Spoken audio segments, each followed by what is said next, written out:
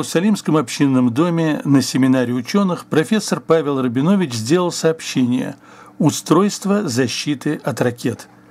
Начав с общей оценки операции «Несокрушимая скала» в секторе Газы, он перешел к применявшимся ранее, опробованным средствам защиты гражданского населения. В СССР была принята система выкапывания во дворах щели. Щель представляет собой фортификационную структуру, состоящую из зигзагообразного окопа, вот таким образом сделанного, плечо окопа 3 метра. Глубина, полный профиль 2 метра. И ширина, по-разному, в разных городах от 1 метра до 1,5 метра. Эти щели рылись во дворах, причем рылись там, я думаю, что у нас это можно сделать гораздо проще и дешевле.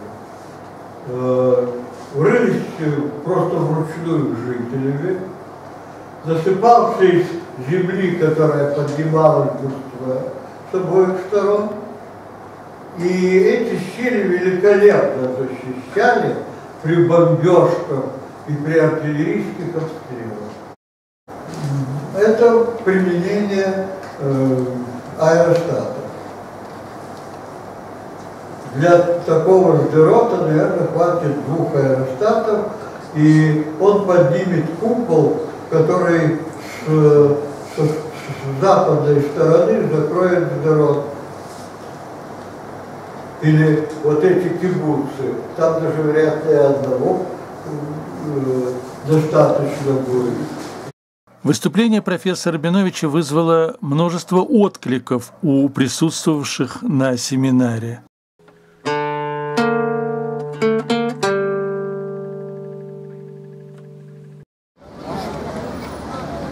Всякий раз перед началом учебного года районные центры культуры, молодежи и спорта устраивают нечто привлекательное для жителей этого места. Цель такой акции – объяснить и показать, какие кружки и студии будут здесь действовать в новом учебном году, и тут же на месте записать туда детей. За этим столом разместилась штабная бригада. Тут проспекты, анкеты, вся нужная информация. Вот столик игровых видов спорта. Бронзовые фигурки на краю, награды будущим чемпионам. Только запишитесь. Желающие освоить карате начинают отрабатывать приемы прямо здесь, у столика. Удар – слабо. Еще раз – уже лучше. А здесь записываются те, кому очень нравятся самобеглые машинки.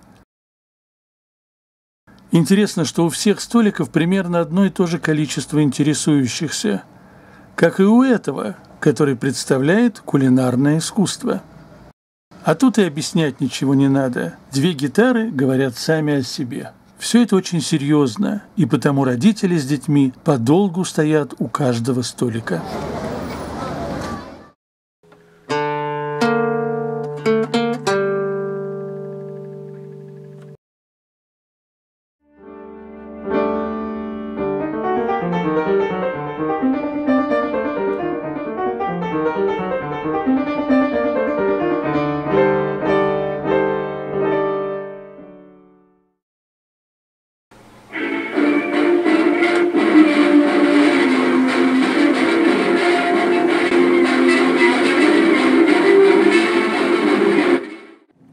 Здравствуйте! Сегодня мы поговорим еще об одном блатном русском термине, который считают, хотя есть у меня сомнения в этом, но многие считают его исходящим из ивритского корня. Халява. 2 возможности объединить это как-то с еврейским значением, с еврейским звучанием. Во-первых, слово халав. Халав – молоко на иврите. В конце XIX века на некоторых заводах на вредном производстве выдавали бесплатно кружку молока каждому рабочему. В то же самое время, конец XIX века, это бурный процесс пролетаризации еврейских масс, когда вместо кустарных ремесленников все больше и больше идет процесс производства заводского, фабричного, и многие евреи, молодые, становятся рабочими. Это и в черте оседлости, а еще в большей мере это на юге Российской империи, где была сравнительная свобода, и там в больших городах проживали евреи. И возможно, что вот это бесплатное молоко на некоторых фабриках, на некоторых заводах действительно считалось вот каким-то подарком бесплатным, которым можно пользоваться. И его называли на иврите халав.